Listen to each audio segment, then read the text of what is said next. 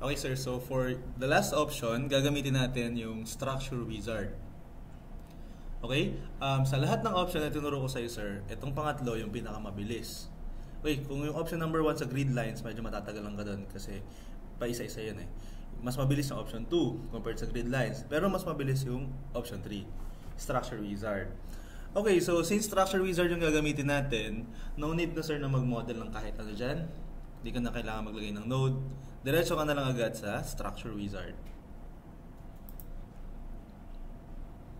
And then mag-open yung dialog box for structure wizard. Actually sir, separate software yan na free nyo nakukuha sa loob ni STAAD.Pro.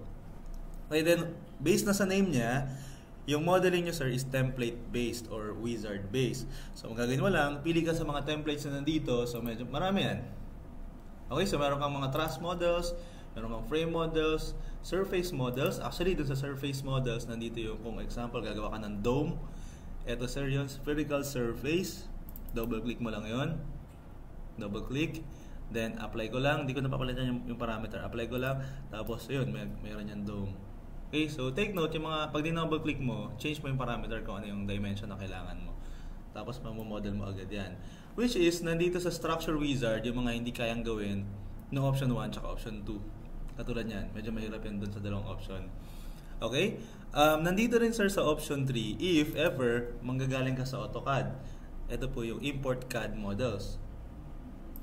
Okay, so scan mo lang yung DXF, tapos mapupunta na siya dito. Okay, pero hindi basta-basta isa-save mo lang sa DXF yung file, tapos okay na. Ang kailangan mong gawin sir, yung AutoCAD file mo, kailangan yung mga model mo doon naka-scale na 1:1. Tapos, dapat puro lines lang. Hindi pwedeng may polylines, hindi pwedeng ganun. Explode mo muna siya. Okay, tapos syempre dapat center line model, center line ng column, center line ng beam. May mga elements sa AutoCAD na hindi na-explode, katulad ng arc. Yan, mga parabola. Okay, so ang gagawin mo doon, i-divide mo sir, tapos ito-drawing mo ng segmental. I-divide mo into segments para maging line, para ma-read siya ni STAAD.Pro. Okay, so ganoon. Once na gawa mo na, i-save mo as DXF, then pwede mo na siyang ipasok dito. Okay, and then take note, iba yung axis kay AutoCAD. Kaya pag pinasok mo siya dito, nakahiga yung model mo. Okay, kasi ano yun eh, kasi Z up doon. Dito Y up.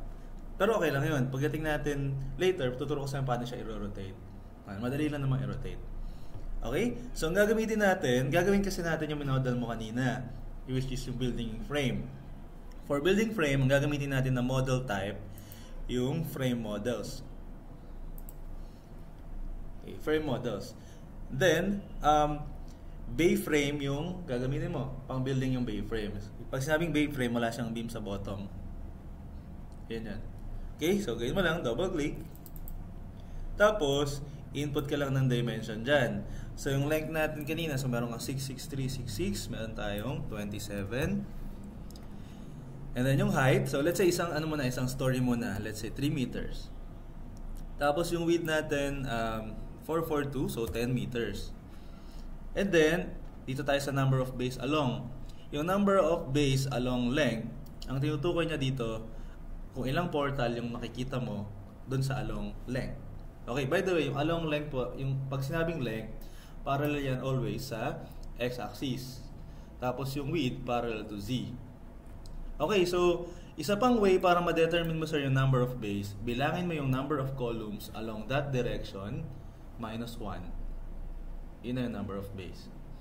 Okay, so meron tayo kaninang 6 columns minus 1, so 5. And then number of bays along height, ito naman kung ilang story, so 3 meters lang yan, so 1. Then number of bays along width, so meron tayong 4 columns kanina minus 1, so 3. Wag mo muna sir i-click yung apply kasi ang gagawin niya, i-divide niya yung 27 sa 5. Yun ang magiging spacing. So equally spaced lang. Kailangan natin i-use yung spacing. Yung katabi po ng number of bays along, meron doong ellipsis button. Click mo yun, yung may tatlong dot. Tapos dyan mo input yung spacing. So spacing natin kanina, 6, 6, 3, 6, 6. Then okay. Then doon naman sa number of bays along width, paki-change 4, 4, 2. And then, okay. And so, pwede na natin siya i-apply. Pag click mo ng apply, naka-model na agad yun.